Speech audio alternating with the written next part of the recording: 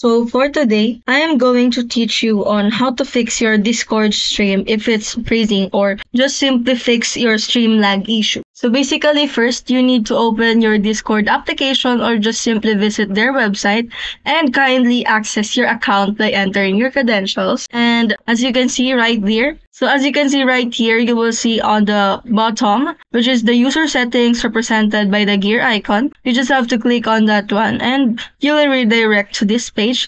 Just scroll it down until you reach the app settings section. You are going to click the voice and video. So once you click on that, under the video section, just scroll down until you see the advanced options, which is you have to toggle this one off and this one as well. So you won't be needing a high quality or even a high graphics for you to able to load, which is you are going to stream or even just simply share screen so it lagged less. So that's how you fix your streaming lag issues on your Discord.